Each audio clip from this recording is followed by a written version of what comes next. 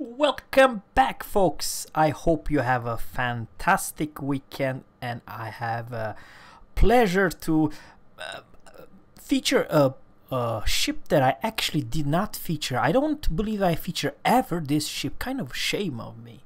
Guys, thank you very much for tuning in. And now something very important. This video is dedicated one of my two beloved subscribers, and I'll tell him exactly. Scott Hill, thank you very much. You're so nice and kind. You always put a comment. You always see my watch my videos. Thank you. John Steele, the same. My favorite cruiser, John Steele said, it's the Fiji and Helena. And now we have a huge pleasure to watch this awesome captain from EU, and his name is Justdoitlater. Very easy to remember his name. Just do it later, but let's do it today and right now. Helena, the tier 7 US light cruiser. She does have a lot of guns, that's for damn sure, and probably because of the guns layout, I believe, guys, you have most guns than any other tier 7. No, you will even beat the Miyoko, for crying out loud. Oh wait, of course the downside of this ship must be very unfortunate. It's her range only 14.6. it's kind of a meh, but on the other hand your concealment it's 10.4. even the Fiji has around the same concealment, so you and Fiji has the best tier 7 non-premium ships. I'm not talking about Atlanta, and I'm not talking about Belfast, because Belfast's uppiness, it's actually one of her strength. It's the concealment. It has stupid low concealment, but because of that stupid okay, now this map, it's Haven, and there's a destroyer. Very nice from this Akatsuki, put the smoke. Now he, thanks to this destroyer captain who put the smoke for this captain. Ooh, this amount of firepower, holy Kabarovs, guys. Wow, wow, wow, wow, wow, I am amazed. Damn, I have to purchase this ship. Zerra, have you been drink? And I'm serious, guys. I'm not saying I actually stopped playing the light cruiser of some strange reason. I have Cleveland, but I don't play her ever. Not even once game I played her when she was removed from tier 6 to tier 8. But man, this is a monster. Just look at this firepower. Ooh, it's close to Smolensk's firepower. She's only tier 7, remember that, guys. Once again, her limitation, it's all about like this captain. He's inside the smoke. Penalty in the smoke, it's not bad because you have lower caliber of guns. Probably, I'm just saying, as low as the Belfast or Fiji's penalty in smoke, which is around 5.8, 5.9, which is pretty good versus the Italian one, which has stupid big bloom, you know what I mean? And there's the destroyer. I definitely would like to see this captain, not do it later, do it right now, focus that, the destroyer. Someone actually took her. It was T22 took the Fubuki. Now, guys, he's a top dog, so keep that.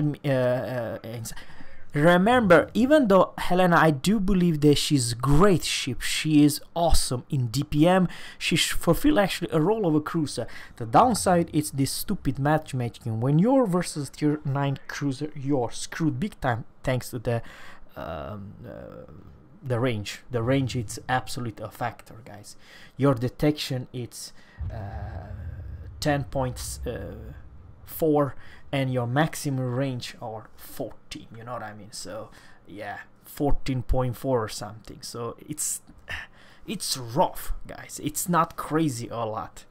Of course, you may argue that your friend are islands, and if there's a map with islands, it's okay, then you can do pretty good significant job to do damage. However, I still believe if you are playing in a map without island, then it's a big of a challenger, because open water Cleveland or open water Helena, it's a doomed. You don't have armor, you don't have heal, you don't have nothing. But man, this sheer of amount of firepower and pretty good significant chance to put your enemy on fire. I know they are lazy, and even though probably if you receive little bit more buff, you kind of struggle to hit anything more than 14 kilometers. That's the truth. On the other hand, I still believe, guys, that Helena is one of the strongest tier 7 cruisers together with Fiji. I'm not talking about the premium one cruiser, I'm just saying the regular tier 3. Because you guys know that Belfast is still most broken. And also because of the pretty significant firepower and the DPM, it's crazy high. So that's the fire number 5, guys. In this replay, thanks to the matchmaking, you see, he was easy to just shoot enemy on fire, because you have these lazy US shells that, you know, you can stay behind the island and no problem whatsoever to hit your enemy. He literally abused this small island, and also a little bit help there. The friendly destroyer put some good looking smoke, so nobody from this side, from the right side or from the the left side can spot this captain. And this is the way you're supposed to play with Cleveland and Helena. Behind the island, hug the island, and same story with Atlanta.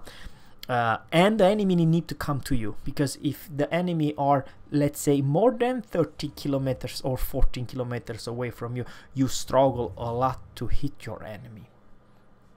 Over here, a very good choice from this captain. He knows exactly what he's doing. When a cruiser open up and showing you perfect broadside, you always go for the AP. US AP are not a joke, guys. US AP will hurt. But on the other hand, if the target slightly moves, it takes so much time for the shells to connect to the target that it's easy to avoid. And probably the best targets are slow battleships, you know what I mean. Pretty good damage, not crazy, but definitely good. I would like to say, guys, without saying too much, a cruiser's DPM is everything. A cruiser who can defend your team from AA and deal very good with destroyers are a must. Like the Italian cruiser, for instance, they do deal big damage to the destroyers, but you're never gonna kill them fast. In that regard, you have faster chance that you delete a cruiser with Helena, thanks to the sheer amount of guns and reload. And you have hydro and you have AA defense, so you have quite significant good tools for a cruiser. Of course you are squishy, of course you don't have a lot of HP pool, of course your range is mediocre at the best, but I do honestly believe that this captain abused this small island to max. Bayern's pushing him and he is not being seen. Absolutely ridiculous. He played for 9 minutes and he instantly opened fire, non-stop open fire, non-stop open fire, and nobody was shooting because he has, after all, full HP. But you see there's quite a few enemy ships at 17, 18 kilometers away, and this captain cannot touch. He can only touch high caliber serve, by the way. The people who's trying to push in, the friendly team, they flipped C and B, and they are slightly ahead the points. However, I still believe the friendly team can throw this game away, because they'll die like flies, literally. This friendly team are way behind ships, literally the ships. At this low tier, when you're facing a lot of tier 5 ships, the most frustration is that, guys, it's so freaking one side, it's not even fun. There are very few people at tier 5 who knows to play the game. Just seal clubbers, but the guys who probably are new within this game, they don't know what to do, when to push, when to stop, when to defend, when to cap and stuff like that. So this is obvious the downside. Okay, another fire, and that's the fire number 10, guys. The Bayern losing HP. Ooh, that was pretty good salvo, guys, without saying too much. 123 damage, guys, so far. Sure, you have small caliber guns, but you have, guys, more firepower than a Cleveland, for crying out loud. Absolutely ridiculous. So, yeah. Now, even though they are behind ships, the enemy team, they also doing something wrong, because now, just now, after 11 minutes, exactly 11 minutes, they try to push C.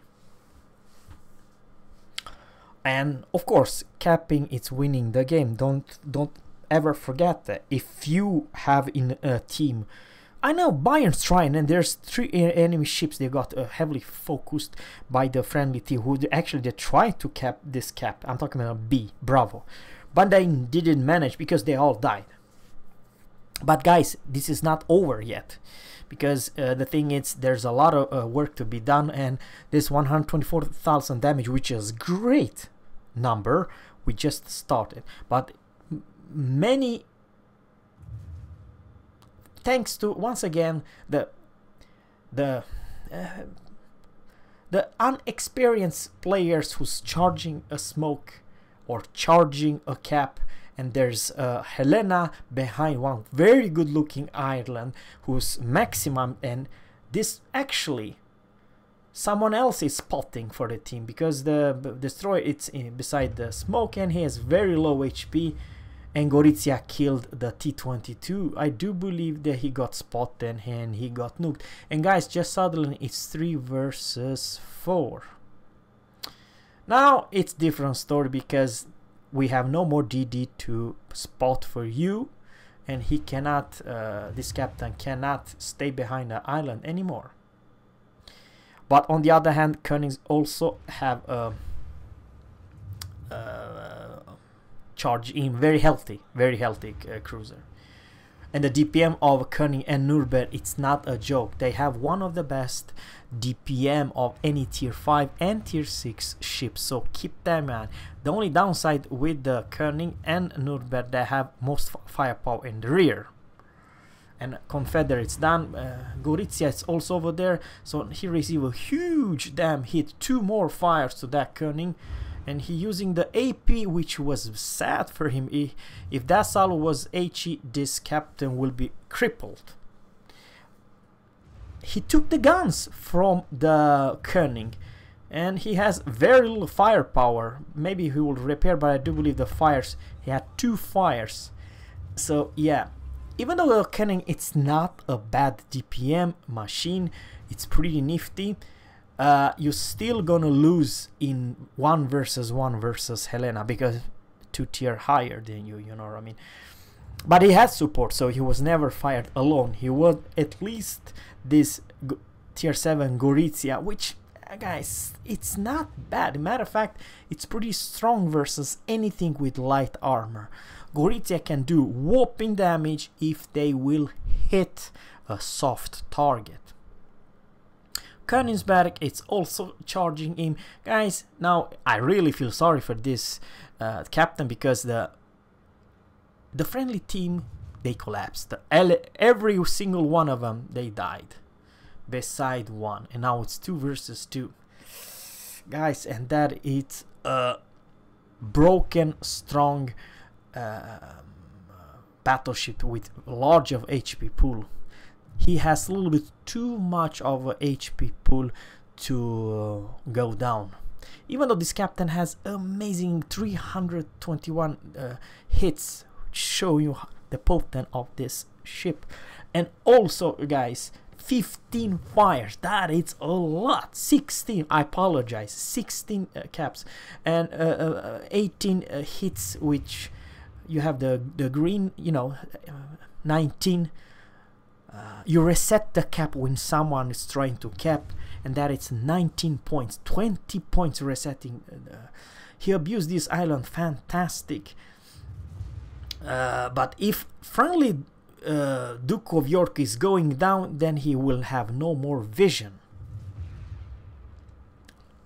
So guys, literally what happened is that the enemy Italian cruiser, instead of helping this Duke of York, he went I don't know where. But the Duke of York, guys, it's a tier 7 for crying loud. With a crazy HE spam and protection. You'll put every single time, every single salvo enemy on fire. That is fire number 18. But how long do you think the friendly battleship can last? That's $1 million question. Iron Duke, ouch, they are so damn close, both of them, and they both fire H into each other. The best who has the best aim will win that engagement. Now this captain really needs to do something very fast, because he will be very soon 2 versus 1, and it could be only one way. Oh, this is so close, guys. Oh, I really feel sorry for this captain. And there the Duke of the last friendly ship went down. But the problem is this, guys, that he still survived, barely, but he still survived. And that is bad news, guys. He disappeared for a moment, and now just this Gorizia showing up a little bit too late for the party. But what I'm trying to say is that it's still enough to this captain receive probably a huge salvo from the enemy battleships. Oh, this is bad, guys. I really feel sorry for this captain. 191,000 damage, and probably it's not enough. Ooh, that was a close. Ouch. So it's 2 versus 1 now. Yeah, I honestly believe, guys, that sometimes, no matter how good you are, no matter how many kills, how many fires you put, how many hits, how many high caliber and Confederate you do, sometimes it's still not enough to win for the game. And even if you just go away and get the hell out of there, there's someone who's capping D, very low HP. I wish that this captain had battle luck to kill the enemy battleship, but it's not gonna happen. Matter of fact, Duke of York has great opportunity to nuke this captain, because he's a HE spam. All it takes is 2 good looking shells or AP shells or whatever. He does have 10 guns, don't get me wrong, and ooh, 300 HP pool left. And that's the shells, guys. Sometimes, even though you do crazy good amount of damage, but sometimes it's not good enough. So let me know in a comment below what you think about the Helena, and I always read your comment. Please subscribe to my channel, put a comment and give a like or dislike. I appreciate it. Have a good one, take care, and bye.